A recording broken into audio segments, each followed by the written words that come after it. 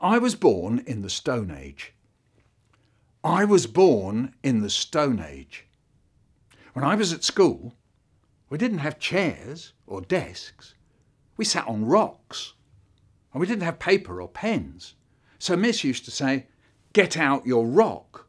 And then we wrote on rocks with a smaller rock, or what's called a stone. Then I went home. And we didn't have TV in the Stone Age. We just had a rock. Mum used to put a rock on top of the rock, and we'd say, "What's on the rock tonight, Mum?" And she'd say, "A rock." And then we watched The Rock. We just stared at it for hours. And then we went to bed, which was also a rock. We just lay on a rock. Then the Stone Age came to an end. We woke up one morning and everyone said, "The Stone Age is finished."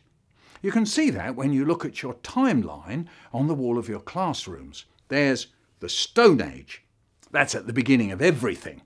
The Stone Age is at the start of your timeline, and the Stone Age begins with a line. Then comes the Stone Age, and there's a line at the end of the Stone Age. The Stone Age just ends. That's how it was for us.